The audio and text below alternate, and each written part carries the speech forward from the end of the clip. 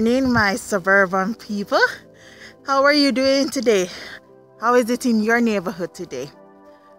So, country girl, I am today because suburban girl has gone country. So I'm going to just show you a little bit of my suburban country lifestyle. Just a tad bit. So just stay tuned. I'm going to just show you some of my little fruits and my little piece of the country. Hold for a sec. And if you do like this video, please give it a thumbs up. And please, I beg of you to like, share, and subscribe. Please, I beg. Thank you.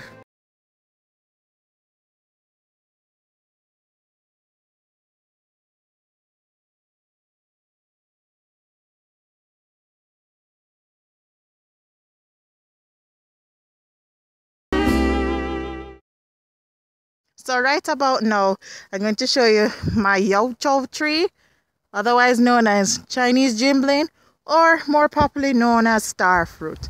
This is my little tree right here. So you see how the fruit, so nice, and yeah, they're so nice because they're very sweet, sweet cat done. Yes, man. See, when you see them have this little darkness on them, that means they're sweet. May I put this in the fridge and may go have that later.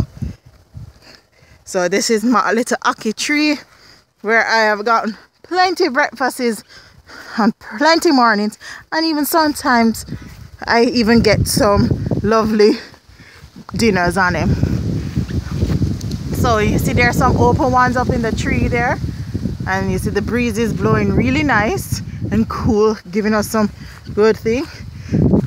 Up to this morning we were doing a little yard work here, so that's why you see this here.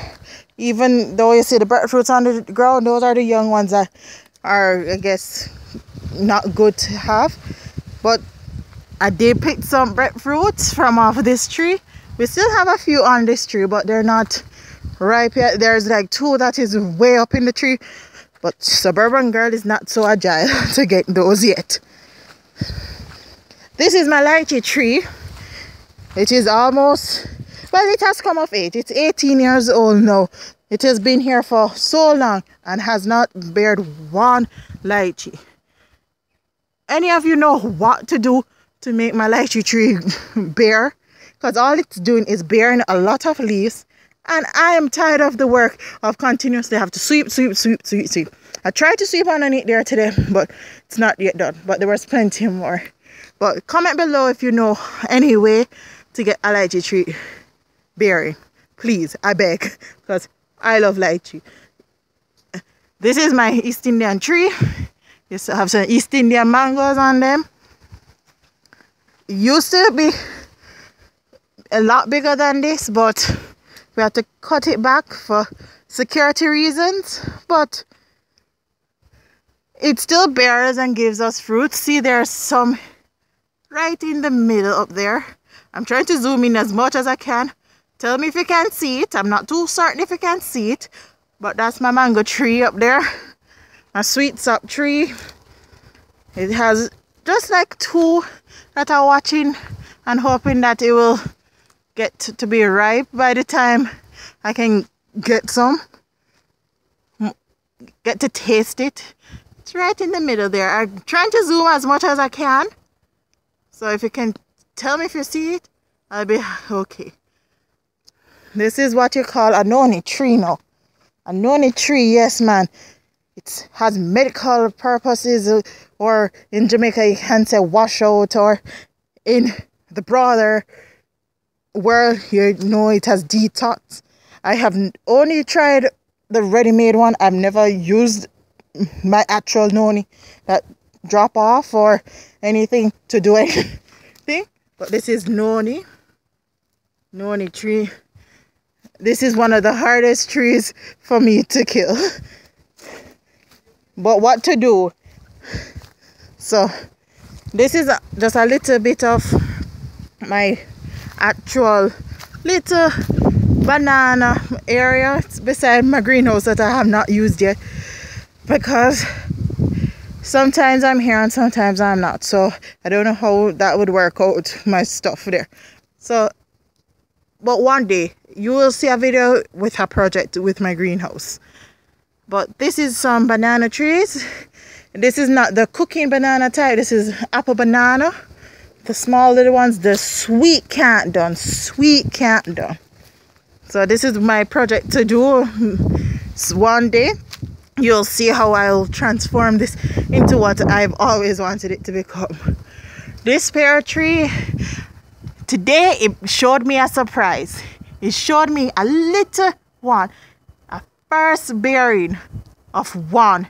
This pear tree or avocado tree has never been able to be never bared anything yet, but I'm happy that it's actually bearing one. I don't know if you can see it, but I'll zoom as much as I can. Comment below if you see it. Okay, that's my tank right there. That is my where I get my water and everything from. Okay, going to show you. See, Jamaica bamboo that was grown here, but we had to chop down those bamboos. But these are bamboos that were grown here. This is a Julie tree. See, this is Julie mango. Suburban girl Julie mango. You see how nice? Them sweet. I tell you, and the rain make them even sweeter. I don't know what kind of mango this one here is, but this is a big mango tree. It is one of the original trees that came on the property from a long time.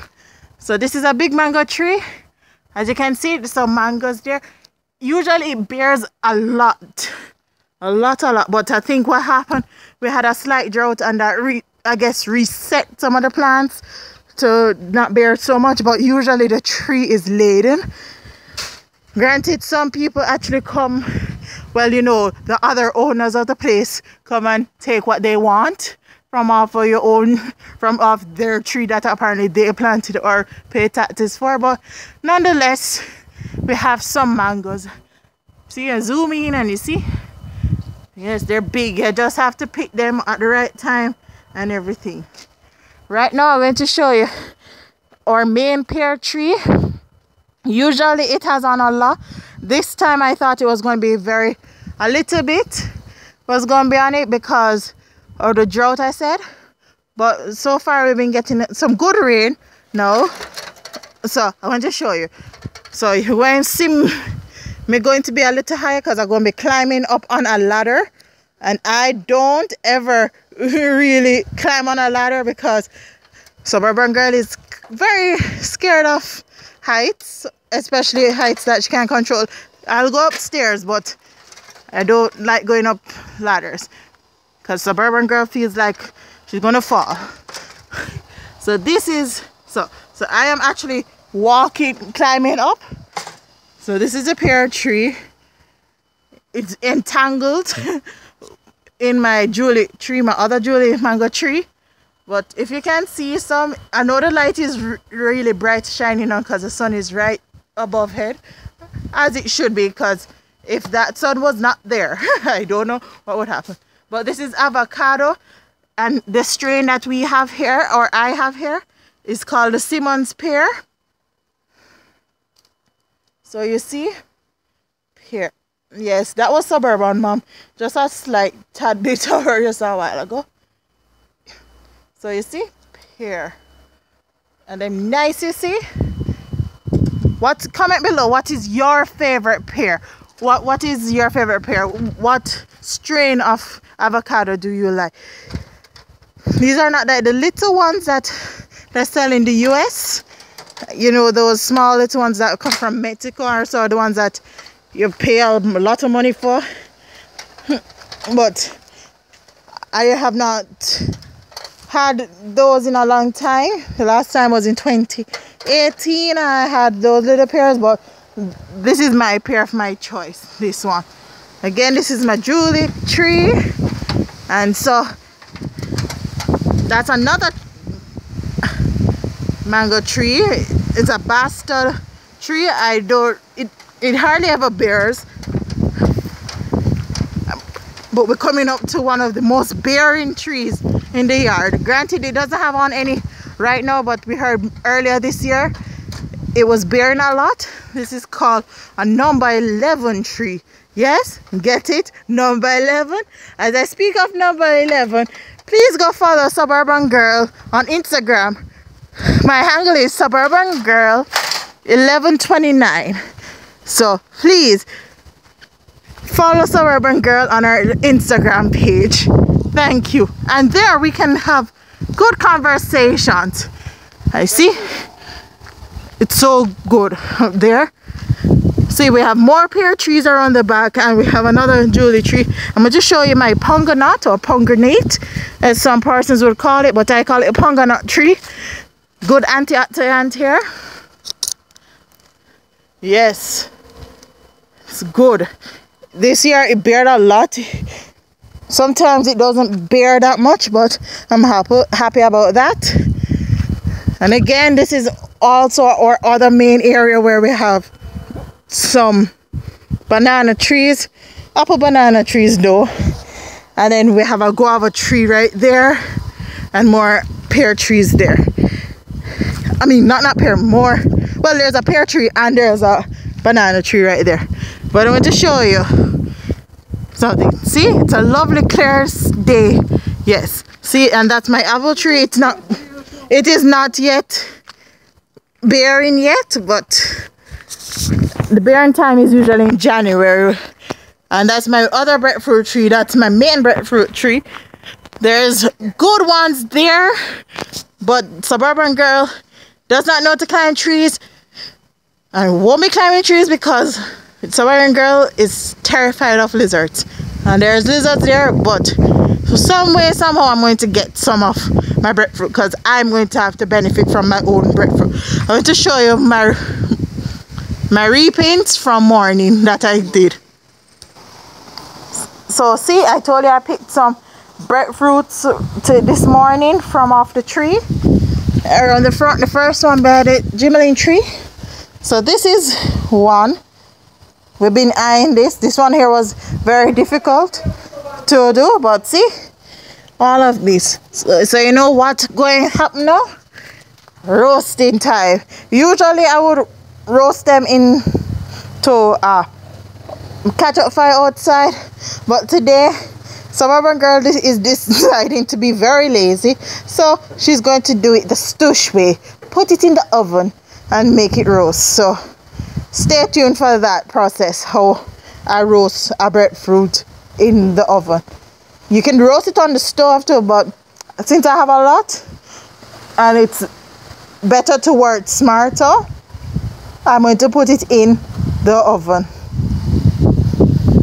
So this is it. So I'm going to go score the breadfruit and I'm going to show you how I score it. Don't mind me. I might be a little bit funny because I'm going to try to do everything with one. But you want to see how I'm going to score them or mark them to make them go into the oven now. So stay tuned.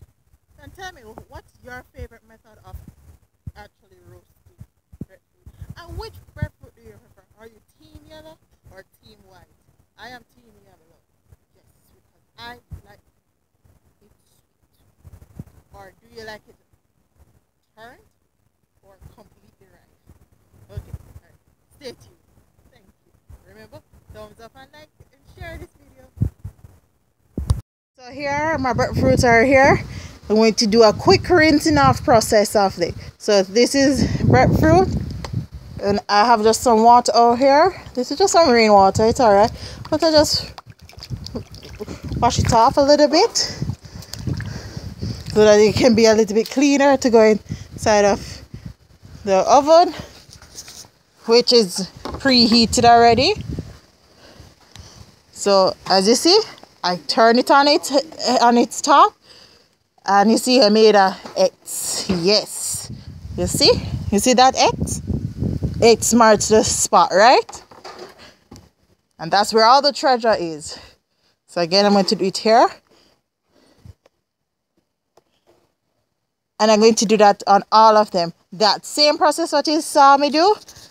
Okay, I'm going to show you one more time. And then you can repeat and show you. So I wash it off as much as I can with my one hand, but don't mind. It's still getting the job done.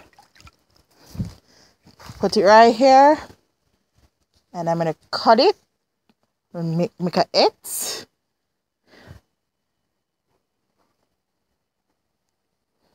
Yes, see, Suburban girl skill with her one hand kind of work, right?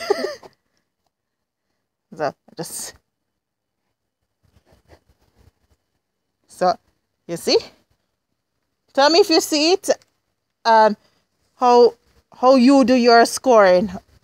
All right, so I'll be back. Just let me do the rest of these here.